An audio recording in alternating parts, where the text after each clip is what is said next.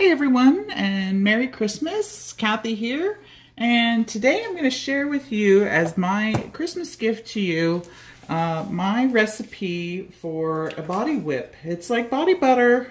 If you keep it in the refrigerator, it's still going to be semi-hard like body butter, but I set mine right by where I sit on the sofa.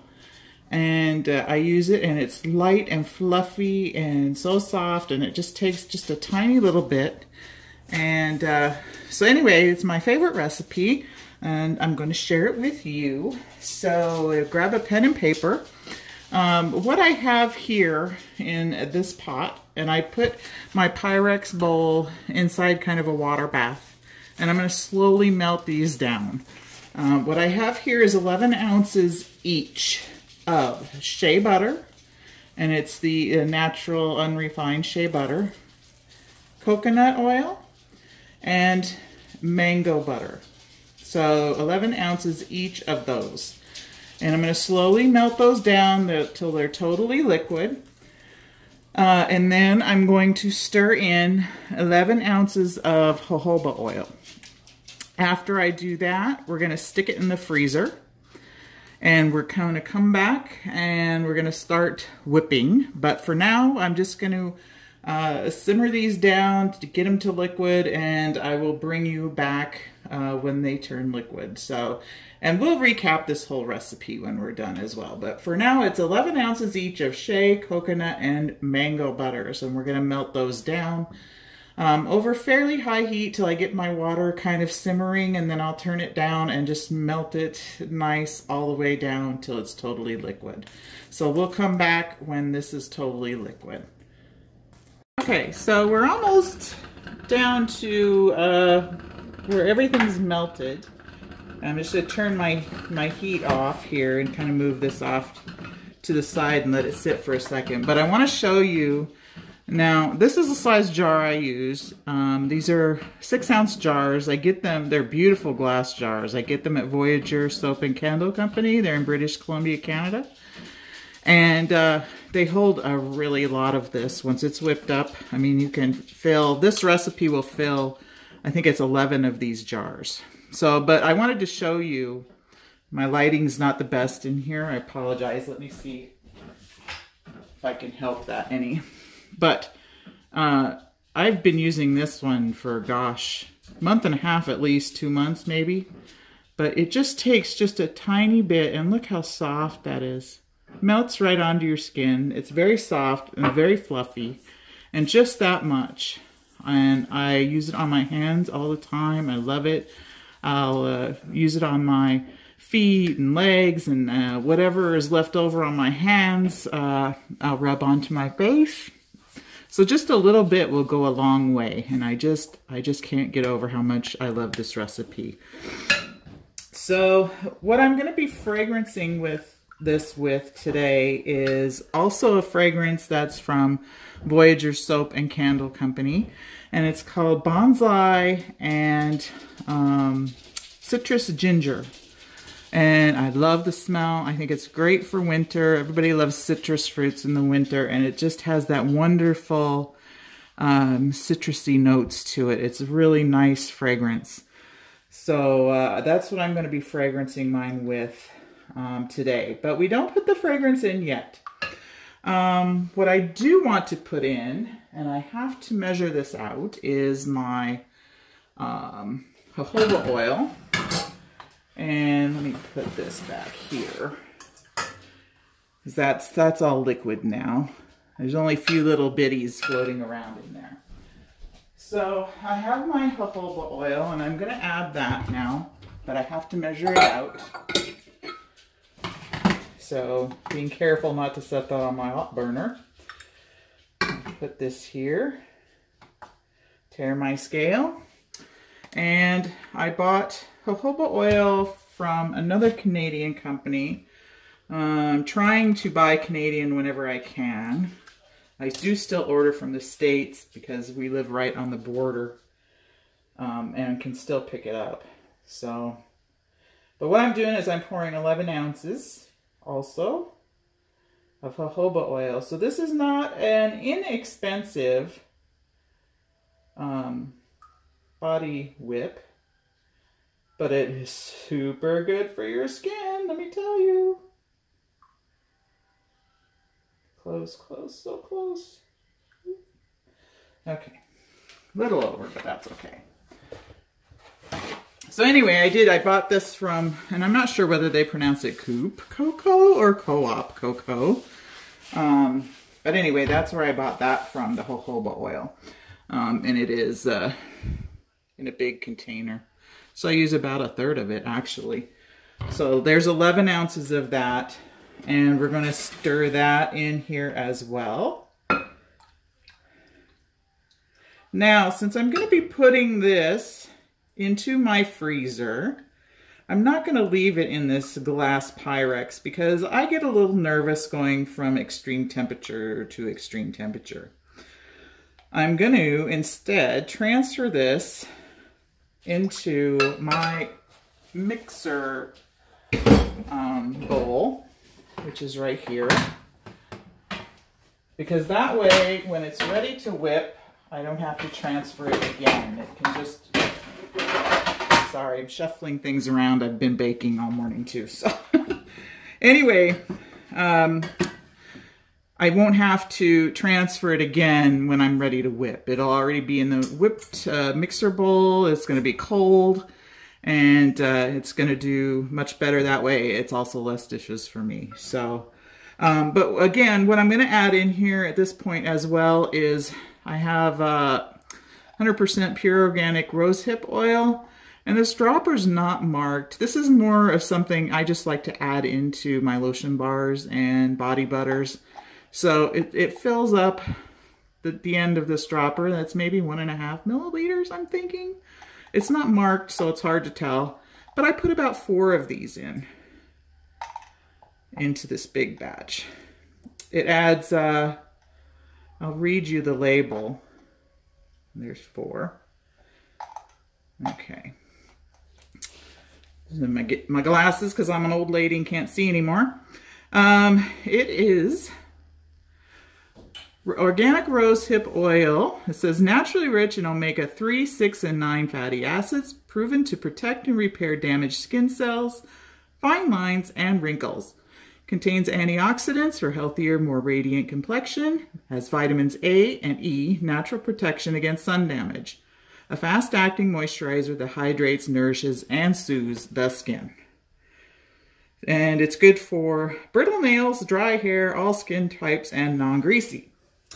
But anyway, we're adding it into our butter and oils here. So it's all going to be mixed really well together. And this is not going to be a greasy body whip either, because we are going to be adding in some arrowroot powder. So we're going to blend that in when it's time to mix. But for now, we're going to take these melted oils and I'm going to pour them into my mixer right here. And then I'm going to go pop them into the fridge. Actually, I'm going to dry off the bottom here, because I don't want water dripping into my mixture. So we'll pour that in there. It's beautiful golden color, really pretty. And then I'm going to go pop this downstairs. I have an upright fridge slash freezer. And I'm just going to put it in there. And I'm going to go check on it in about 15 minutes. I'm going to give it a stir, and then another 15 minutes, etc., until we're ready to whip. And I'll show you what the consistency is like then. And so we'll be back when it's ready to whip.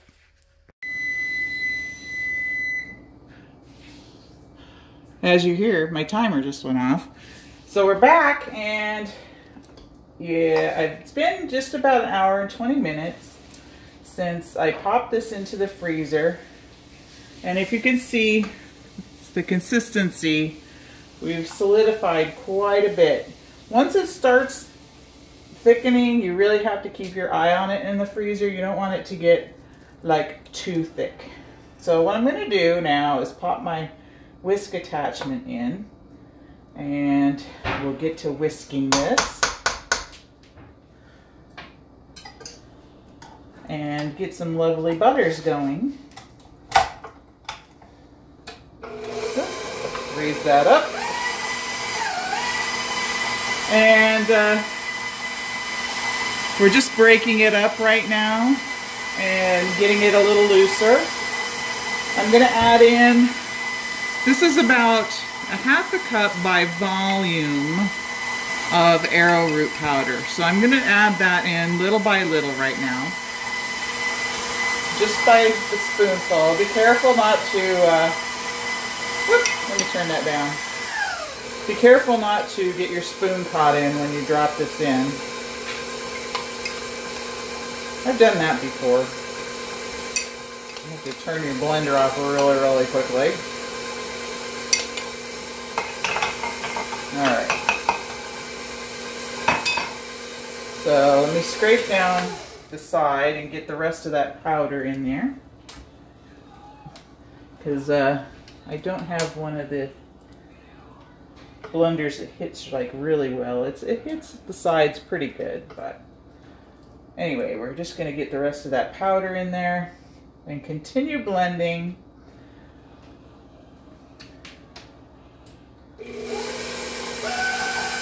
Turning up little by little so we get it up on high.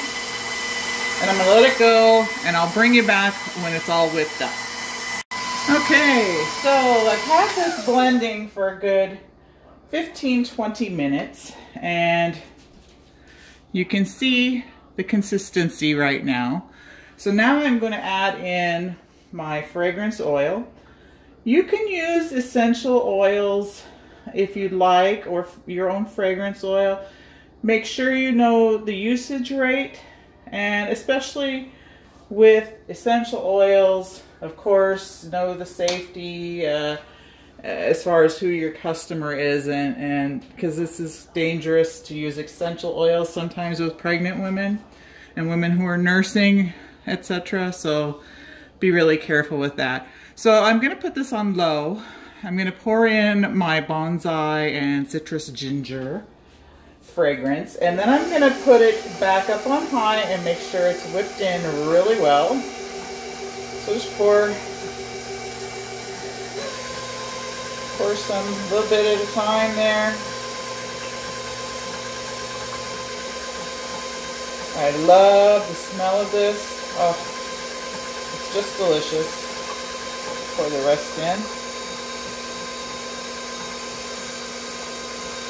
We blend that up a bit. Now I'm going to scrape my sides and then continue to blend on high again, because this might deflate just a little bit because of pouring in the fragrance oil. Oh, it smells delicious though, I'm telling you. And this is so luxurious. So we'll whip that up on high, and I'll bring you back when we're ready to fill our jars. Okay, so I'm done whipping, and you can see, just look at that texture. I'm going to set this off to the side and start filling my piping bag. I have no tip in this. I just set my piping bag in something tall. I'm going to fill it up, and then I'll cut the end just to help me fill my jars. Now, the jars I have in the box that they came in, I only have 11 here because that's what filled last time. I've sprayed them with alcohol on the inside, and I've also sprayed the lids. So everything's nice and sanitary there. I'm going to, like I said, fill my piping bag. Oh, isn't that luxurious? Look at that. Oh. And then we'll start filling my jars here. So I'm going to put you back up on the counter. And hopefully you won't fall off. I'm not in my studio today. I'm in my kitchen, so it's a little less room. Let me see. They're all zoomed out here. I just want to get a good angle for you there. And my scissors handy. Fill my bag. I'm just going to kind of be doing this a couple times at least. Oh, what's good about this, if you get some on your hands, it's no big deal because you can just end up with super soft skin. Okay, so I'm going to hold it over one of my jars and cut the end off. There. And we'll just start filling up our jars about as high as you can go.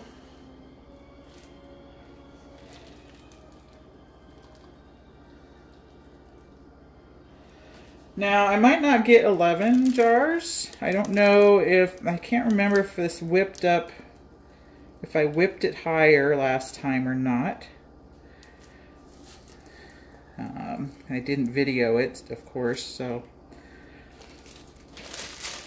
Anyway, we'll see what we get. Last time it was 11. Trying to fill my bag here again. And hopefully it all won't run out of the other end before I start filling jars again. I'll see it's running out a little bit. So we'll hurry up. There we go.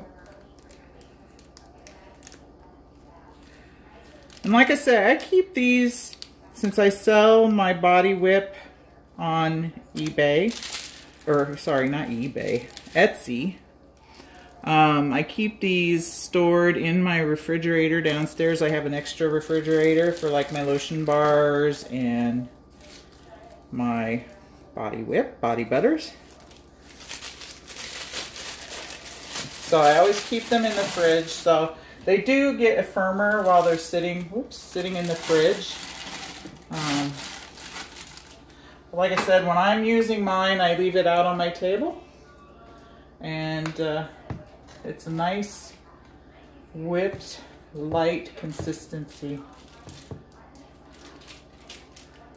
Do this one again, because it's going to be dripping out of the bag. Whoop.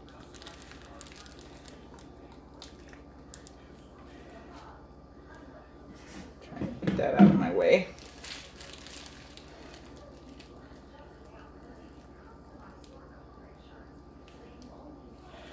It's just beautiful.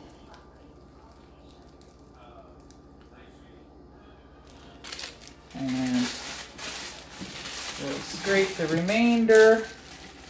I think we'll fit the rest of this in there. My hands are going to be super soft.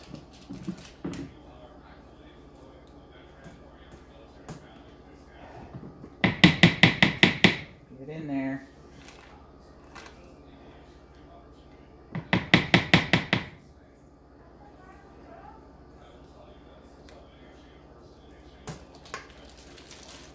There we go. Look at how my hands are just all shiny. Okay.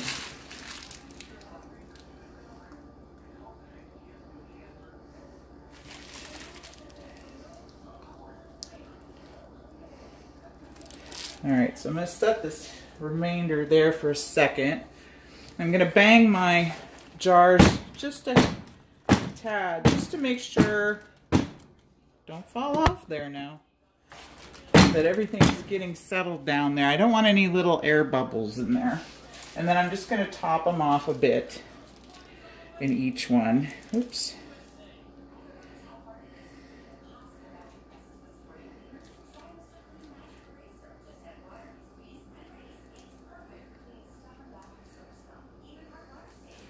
The lids will compress this down when I put the lids on.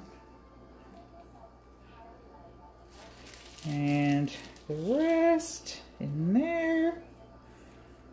Beautiful. All right. So, there's our jars. Rub that on my elbow. And, smells wonderful. Love it, love it. We'll go over our recipe again, don't worry. But, you can see how nicely it filled up the jars.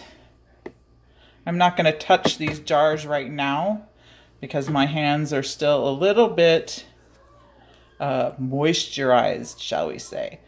But not overly. They will soak in very quickly.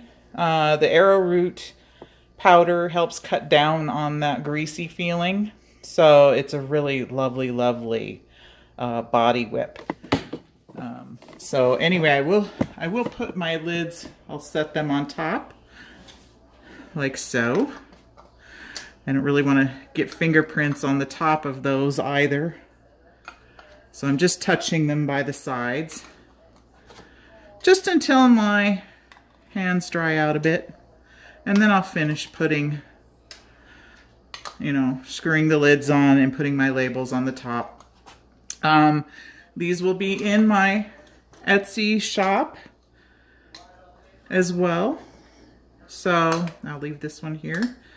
So if you want to go ahead and pick one up, they last forever. It's really, really nice stuff. You know, especially with all of that jojoba oil and the mango and shea butters, it's just wonderful. I mean, isn't that beautiful? So anyway, we'll go over the recipe again for you if you didn't catch it. Basically, if you want to size this down to where you're not making like all of these jars, just remember to use equal parts of shea, coconut, mango, and jojoba oil. My recipe for these 11 jars was 11 ounces of each: shea, cocoa, mango, and jojoba oil. I used half a cup by volume of arrowroot powder and my 4 little droppers of rosehip oil. That's just something I like to add into mine. And then I used about 1.5 ounces of my fragrance oil. Like I said, remember your usage rates for whatever fragrance you decide to add. You can leave it unscented. You'll get more of the nuttiness from the shea butter in your fragrance. So you can leave it unscented. But that's my favorite. And I have made a few, let me tell you. But none quite as luxurious as this. So anyway, Merry Christmas. Enjoy. And I hope you and your family are having a lovely day. And enjoy this recipe. Give it a try. Let me know what you think of it. Or if you don't want to make it and you want to buy one, hit up my Etsy shop.